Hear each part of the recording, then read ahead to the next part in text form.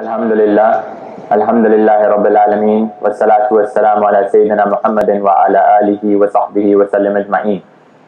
Allahumma salli wa sallim wa barik ala Sayyidina Muhammadin, nuri kasari wa madaddi kaljari wa ajma'ini bi kulli atwari wa ala alihi wa sahbihi wa sallim ya nur. Ya ayyuhalladhina amanu, ittaqullah haqqa tuqatih wa la tamutunna illa wa antum muslimun. Alhamdulillah. One of the aspects of living in a certain type of society is that we start to adopt the good and many times the bad of that society. The people that you and I are around regularly are the people that we begin to imitate. They're the people whose habits, whose approaches we begin to absorb. And this is not just true for us in the time that we are living in. This has been prevalent for human beings throughout history, that the human being will adapt to the situations that they're in. The human being will adapt to the society that they're in. And many times that adaptation starts to become more than just adaptation. The human being begins to conform to whatever norms of the society that they're living in, to whatever norms of the place that they are living in.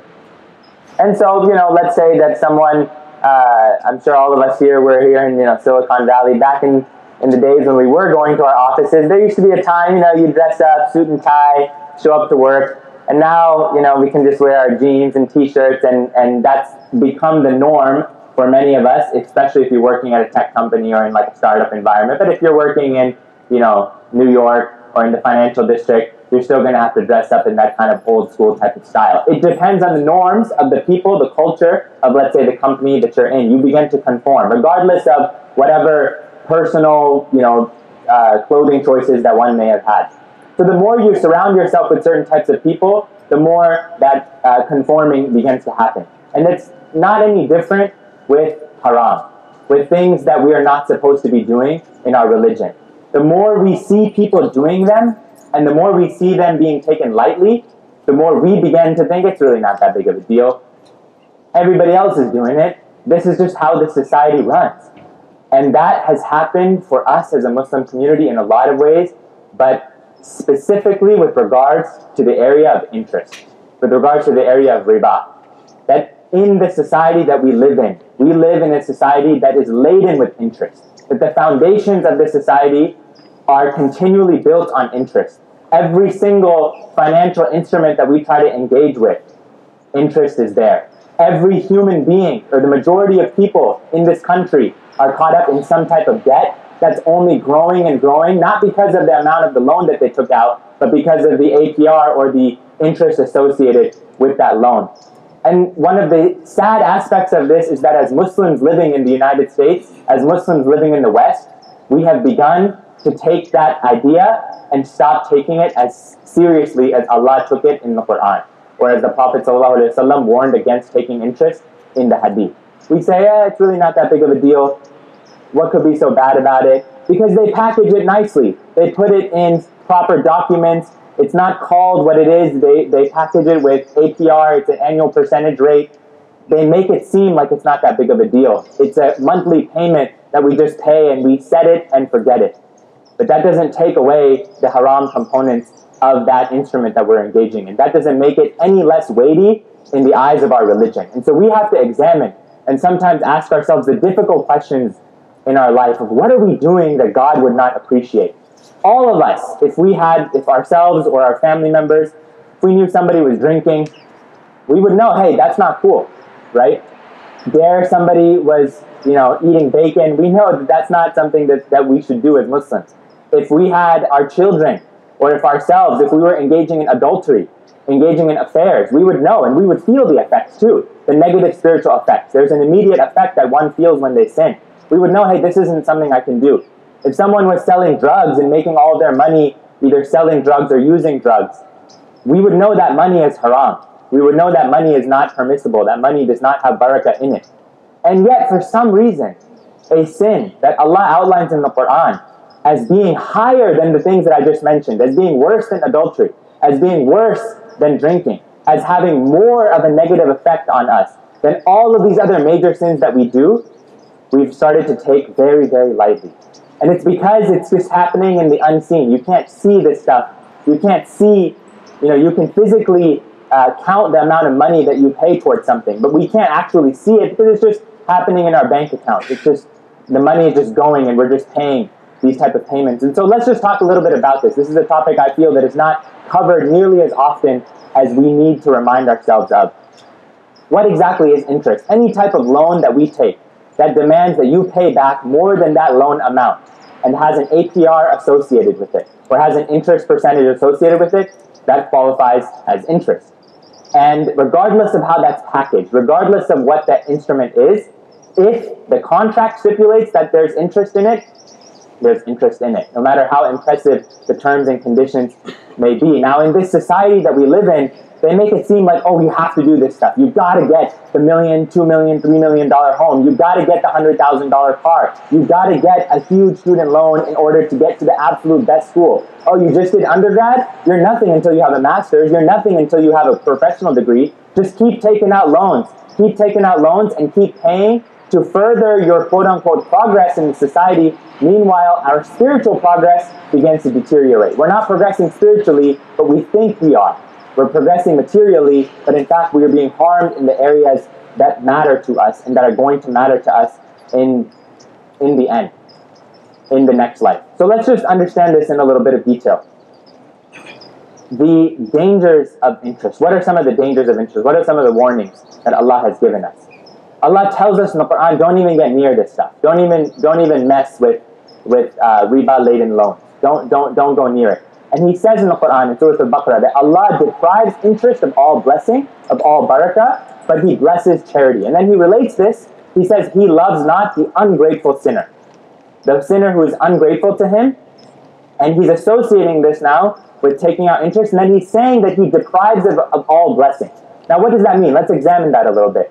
Being deprived of blessing, being deprived of barakah doesn't simply mean that we are going to see the effect in the next life. Allah, especially for the people He loves, and we know this in the hadith of the Prophet ﷺ told us that the Muslims are tested most in this life, He begins to show them the impacts in this life. When your life doesn't have barakah in it, more fighting is happening at home. More arguments are happening. More problems are coming up. More issues with children. More negativity. A lack of tranquility. An overall trepidation in the heart. Increasing levels of anxiety. Increasing levels of depression. Increasing levels of stress. These are just the tip of the iceberg of what happens when barakah is removed from a life. A life with barakah doesn't mean it's a life without problems. No, the Prophet ﷺ had the most amount of tribulations. The Prophets are tested the most. But in that tribulation, he had a sakina to him. In the tribulation for the people of Allah, they are able to maintain a state of tranquility that Allah descends upon them. But for the people who don't have barakah in their life, the tribulation becomes all-consuming. And more tribulations start to come that remove the blessing in one's life. So we have to really just understand this concept that when we engage in certain things in this world that are not permissible, we have a direct impact. And you might not see that impact today or tomorrow. That impact, God forbid, and we hope this never comes, but according to the way Allah is described in the Quran, it can come. It comes later on in life.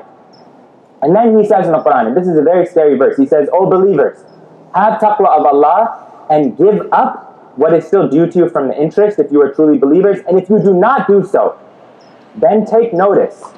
If you do not give up these interest practices, then take notice of war from Allah and His Messenger. Allah gives warning to the believers. Take notice of war from Allah and His Messenger. You can examine throughout the Quran, you are not going to find many verses where Allah is telling you to take notice of war. It's just not the case. Allah says He doesn't like this sin, to not do this sin. Shaitan is with you when you do certain types of sin. But show us where Allah says He and His Messenger ﷺ are giving you the warning of waging war. We have to examine that. We have to think closely. Do you and I want in our life, at some point, or in the lives of our children, war from Allah and His Messenger because of the decision that we are making? Have we ever examined our problems? Many times we get into this state where we blame everybody for our problems. Do we ever look down inside and wonder, what sins am I doing that I might not even think are sins, that might be causing the problems that I am facing in my life? And so, you read this and you think, oh, this is only for the people who are like making millions and millions of dollars from interest. If I give you a $100,000 loan and I make you pay me back $150,000, I'm the one being described in this verse. That's only for those people. right? What's the big deal if I'm just taking a loan and paying somebody 3-4 percentage points of interest? What's the big deal? Everybody's doing it. I don't see anything happening. Well, the Prophet ﷺ warns us harshly about it in a hadith related in the Musnad of Imam Ahmad. Very, very sound hadith. The Prophet ﷺ says that the receiver and the payer of interest are cursed. The one who records it and the witnesses to the transaction, he says they are all alike in guilt. Immediately negating anybody who says that it's just the person who's actually making significant monetary benefit from the interest. He's saying the person who's paying it is also in this bucket. Describing us, because look, you can't have a system, right? If you're trying to sell me something and there's no buyers, guess what? The demand side is gone. You can't just have supply. You need supply and you need demand. Common economics, right? Basic economics. So if you do not have the people who give demand and who purchase these loans, you're not going to have the people who supply these loans. So we have to wonder, how much am I engaging in? And then we're going to say, what's the big deal? I mean, I've been, maybe I've been doing this for my whole life. I'm not seeing any problems. Well, the problems might not come in this life. This is the issue. If Allah loves somebody, He might show them in this life. But He said in the hadith related on the authority of Sayyidina Abu Hurairah, where the Prophet ﷺ said, recorded in the collection of Ibn Majah, that riba has 70 segments, the least serious of which is equivalent to a man committing adultery with his own mother. This hadith shocked me when I read it. I really did not imagine that you would have wording this strong condemning something. The least serious, interest has 70 segments. He says the least serious is equivalent to a man committing adultery with his own mother. In another hadith he says that it's worse than committing adultery 36 times with somebody. You and I, we have family members, we know ourselves, we have children. If any of our children, our daughters, our sisters, ourselves, our sons, if we were caught committing adultery, that's it. All hell would break loose. We would never accept it. Yet we're engaging in car loans, in mortgages, and all these other things that are laden with interest, and we don't realize the significant negative impact that this could be having on us, and the impact, God forbid, that we're going to feel in the next life. And another hadith that the Prophet ﷺ, he said, Allah would be justified in not allowing 4 people to enter paradise or to taste its blessings. The one who drinks habitually, the one who takes interest, the one who steals and usurps an orphan's property without right, and the one who is undutiful to their parents. 2 things in this hadith we very much take lightly, at least I know I do. The interest aspect and the undutiful to a parent. We all know, drinking a lot is a problem, and stealing somebody's property, especially in orphans, is a problem. But how many of us are taking interest at that level? Prophet ﷺ is comparing it to someone who's drinking all the time. And he's saying Allah could be justified in not allowing that person to even taste the blessings of paradise. These are just some of them. The hadith tradition has many hadith where the Prophet ﷺ talks about the Islamic economic system. And he's giving us an example of the negative impact that's going to have in the next life. The sins that you and I engage in, seen or unseen, that we know of or we don't know of, have an impact in the next life. And so let's just touch briefly on what are some of the common types of interests that exist. First and foremost, the biggest one, the American dream, everybody wants to own a home, mortgages. Right? It's very, very common in the society we live in. We think it's okay because we live here.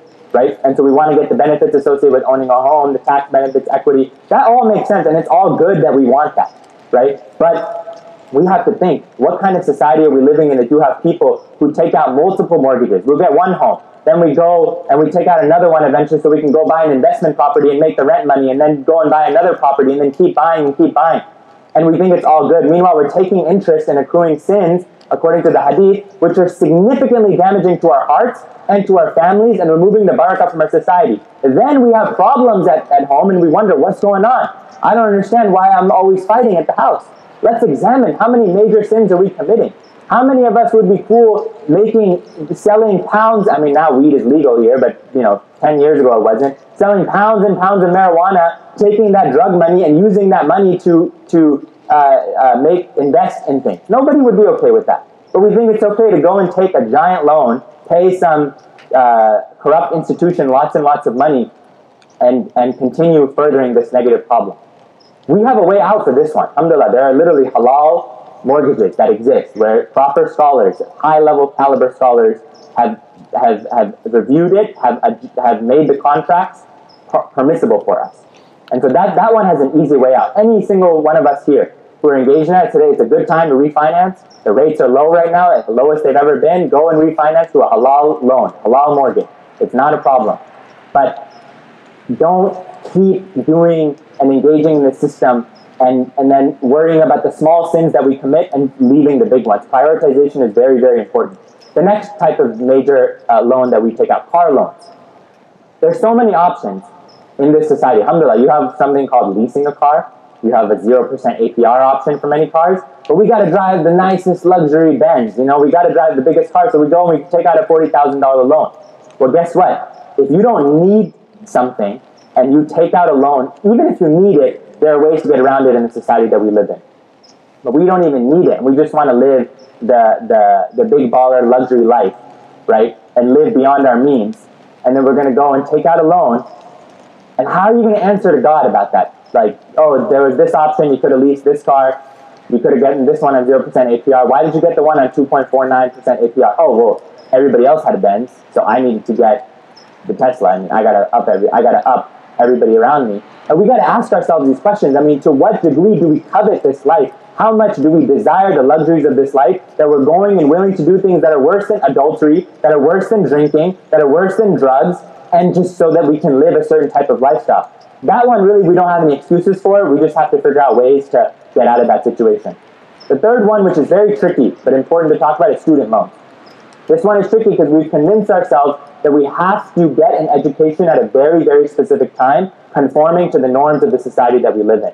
So we go and we enter into a certain institution, we might not have saved up enough money, and now we have to take out student loans to pay for the exorbitantly high prices of tuition in this society. We have to think twice about this, right? And I'm saying this as somebody, like, I literally have part of my job is to advise people to get into college. We literally have an organization where we do college admissions, guidance, and whatnot. So I'm all about going to college, going to the best colleges. That's all true. We have to do that. But we have to think, what's the price tag that we're willing to pay, right? Our people are taking $50,000, $100,000, $200,000 in loans for undergrad, and then having to pay those back. Let alone somebody who wants to go to grad school, medical school, law school, business school. $200,000, $300,000 of loans at 4%, 5%, 6% APR. And then we expect that money that we took was haram, but yet somehow the job that we're doing is halal. We got to think about this, right? And then there's business loans, credit card loans, and credit card interest. There's so many different types of interest. But for the sake of time, we'll just cover those. أقول قولي هذا وأستغفر الله.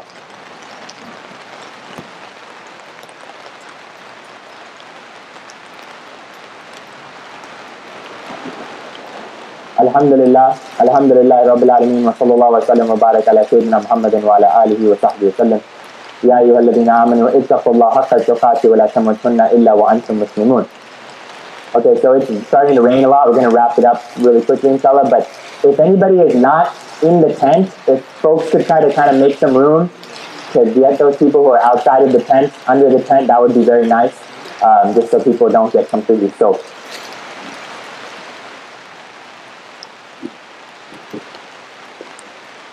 Alhamdulillah. We should still try to socially distance. I'm not saying we get too close, but just try to make a little bit of room.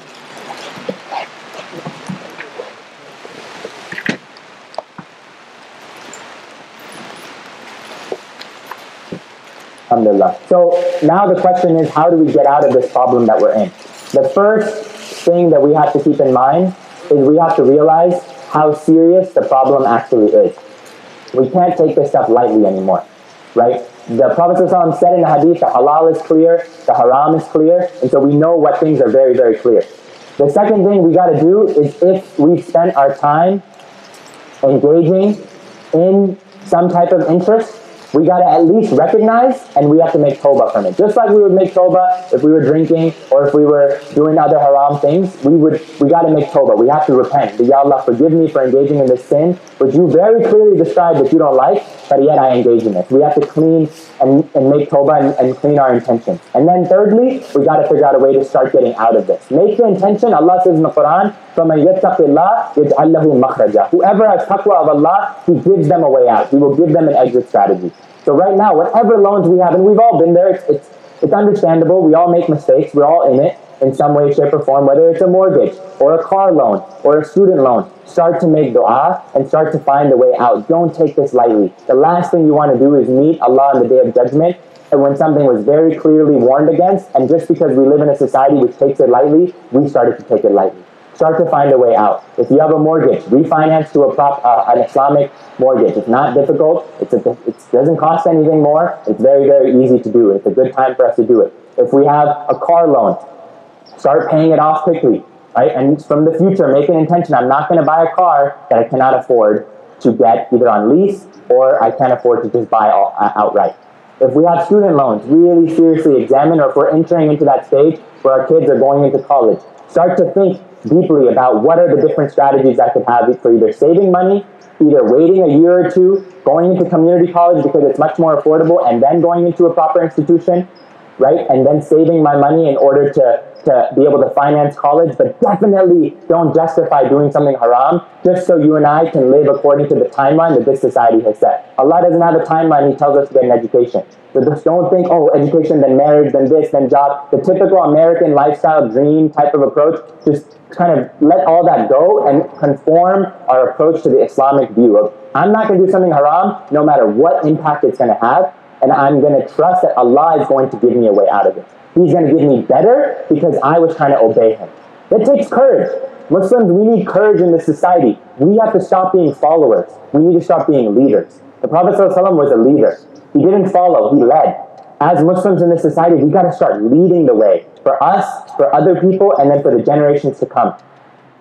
And lastly, don't justify things that we're not ready for yet. Example, if we have aspirations, these are good aspirations to go to graduate school, medical school, MBA, whatever it is, right? But we know there's a major price tag associated with them. We can't pay it. There's very little justification one could give for saying I'm going to engage in $200,000 of loans that have interest associated with them so that I could go and become this profession. And then maybe my intention is to help people, but in Islam, the ends do not justify the means. The means must be halal and permissible, and the end must be halal and permissible. So we got to start to strategize and think of ways out. There's many, many, many ways we could do that. Not going to get into it for the sake of time, but at the very least, think. Use our brains to think, how can I find ways out of this situation? And how can I find ways out of this haram? And lastly, when we do have a major loan, but we also have savings accumulated, right? I know people who have car loans, but they got like $50,000 to $100,000 sitting in the bank. And yet they're still having a car loan because we're just in set it and forget it payment mode, right? Just even financially, not even Islamically, it doesn't make sense when you have money to be borrowing from somebody else. Borrow from yourself, and then pay yourself back the $500 a month in payments, but get rid of that interest loan. Do that for student loans. Do that for mortgages. Whatever we can to reduce the amount. If we can't eliminate it, reduce it. If someone can't quit drinking altogether, they should start by drinking less and less and less, right? It doesn't mean that you either stop drinking altogether or you're an alcoholic. Same thing with us. It doesn't mean we have to leave it altogether if we can't. If we're not ready to, if we don't have the ability to, if we don't have the strategy to. But it doesn't mean we just keep engaging in it. We have to start slowly coming up with ways. And lastly, we have to trust in Allah. This life is not the goal. All these desires, all these things we covet, all these financial instruments that we want, all this success that we want, if it's making us do things that aren't permissible, there's not going to be barakah in it. Just take some time to step back and examine, what am I compromising in order to get this thing? And don't ever compromise your deen, and don't ever compromise Allah and His Messenger. Inna Allah wa malaikatahu yusalluna ala nabi ya ayyuhalladhina amanu sallu alayhi wa sallimu taslima. Allahumma salli wa sallim wa barik ala sayyidina Muhammadin wa ala alihi wa sahbihi wa sallam. Allahumma ighfir lil mu'minina wal mu'minat wal muslimina wal muslimat ya arhamar rahimin. We ask that you forgive us, Ya Allah, that you pardon us, Ya Allah, and that you remove all these sins and all these problems that we have, Ya Rabbil Alameen, all the things that we are doing that you don't find permissible. Give us an easy way out. Forgive us, Ya Rabbil Alameen, and pardon us for these sins that we have done, Ya Rabbil Alameen. And Ya Allah, give us the ability and inspire us to make tawbah and to change our lives before we die, Ya Rabbil Alameen. And let us die upon La ilaha illallah, Sayyidina Muhammad Rasulullah, sallallahu wa sallam, barik ala Sayyidina Muhammadin wa ala alihi wa sahbihi wa sallam. Alhamdulillah Rabbil Alameen. Wa aqim as-salam.